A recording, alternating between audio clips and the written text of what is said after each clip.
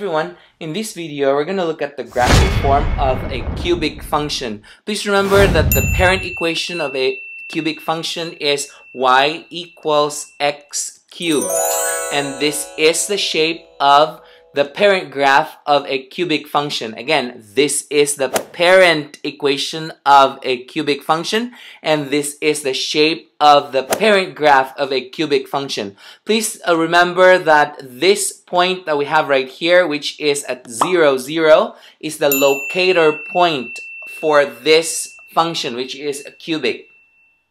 Now, the reason why this is called the parent graph for the family of a cubic function because every other cubic graph is a transformation of this parent graph, which means that sometimes we can see a graph that looks like this, but instead it's wider. Or we can see a graph that looks like this, but it's skinnier than this parent graph. Sometimes we see this graph to have moved up or down, left or right, but they still have the same shape because it was actually being transformed. So pretty much this is the simplest graph of a cubic function. That's why it's called the parent graph. All of the other cubic graph will originate or would resemble this shape. Now, please remember that the graphing form of a cubic function is y equals a parentheses x minus h parentheses cubed plus k,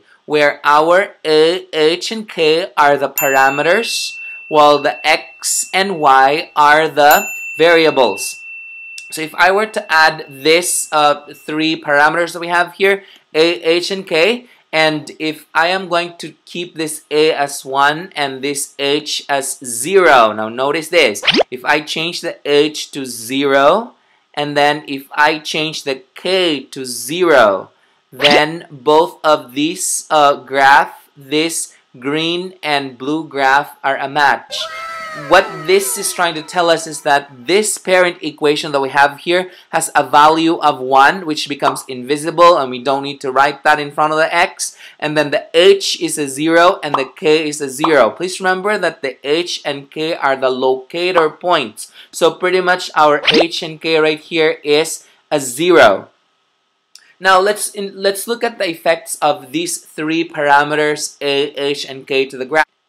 Let's look at the first effect of A. So if A is positive, then the graph just resembles to this shape. Now what happens if the A is negative? Now look at this. If A is negative, it flips the graph across the x-axis. So pretty much it was reflected across the x-axis. It was pretty much flipped on the other side. So if it's negative, the graph is being flipped. Let's look at the second effect of A. If the absolute value of A is less than 1 but greater than 0, the graph is vertically compressed. Pretty much it becomes wider. So notice this. If I change this A less than 1 but greater than 0, it becomes wider. So as you can see, the green graph becomes wider. So the closer it gets to 0, then the wider the graph becomes. Now what happens if A is 0? When A is 0, the graph is a straight line. So pretty much if we have a value of A that is greater than 0 but less than 1, it is wider. It's pretty much the same thing on the other side. If we take the absolute value of this A, which is 0.5, it is wider. So pretty much if the value of A is closer to 0, then the wider it becomes. Now, what happens if it's 1? Then it resembles the parent graph.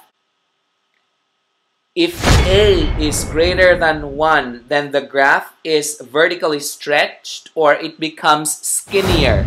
So as you can see here, the green graph becomes skinnier and skinnier. This means that if the absolute value of A becomes bigger, it becomes skinnier. Pretty much like when the value of A gets farther from 0, then it becomes skinnier. The same thing on the other side. If it becomes farther than 0, then it becomes skinnier and skinnier. Now, if the value of A gets closer to 0, then it becomes wider, to the point that if A becomes 0, then the graph is just a straight line like this.